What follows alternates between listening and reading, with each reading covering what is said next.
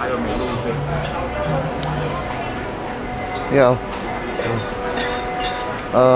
bak chor mee 汤的6块。我调汤的。啊，我调汤。6块啊。6块。还好嘛，给发。好，谢谢。谢谢你。Okay, hi, you're watching Gregsby Eats, and I'm here back at Heng Mushroom Minced Meat Noodle, Payoh Lorong 4, for a short vlog to talk specifically about the soupy version of their incredibly popular bak chor mee.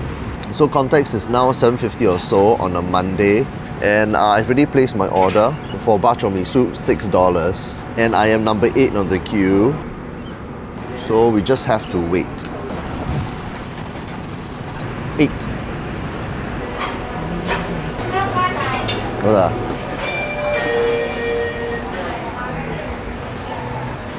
Okay, I have my $6 order of bak chor mee soup, but first a bit of a backstory.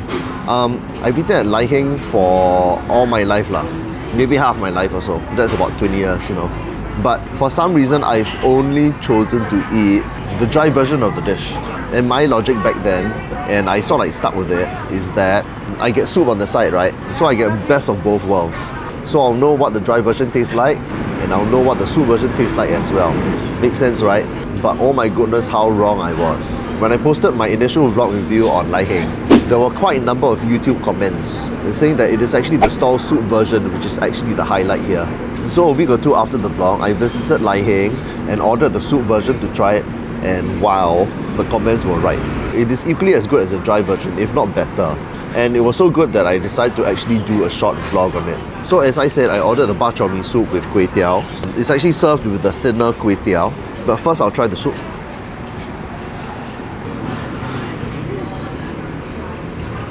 Oh my god. And this is the key here, the soup is amazing. It is considerably more robust and flavorful as compared to the soup on the side that you get when you order the dry version. And that's not usually the case from my experience with bak chor mee stalls. The soup here is rounded with lots of stock flavour.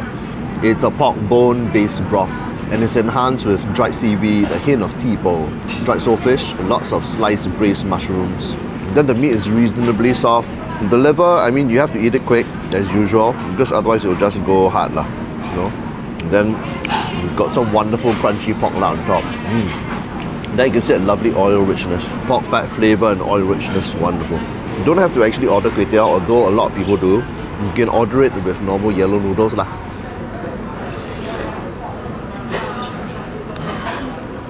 I mean, I love this dish, but I have to admit that it may be a little light on the savouriness for some. So feel free to add a bit of soy sauce lah, to boost the flavour a bit. A bit of kway teow, a bit of meat, and that wonderful pork lard on top.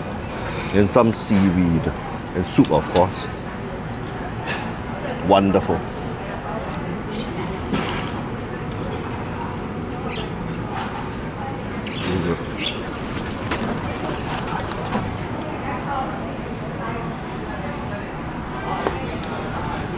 Okay, finished. No, I love this dish. It's amazing.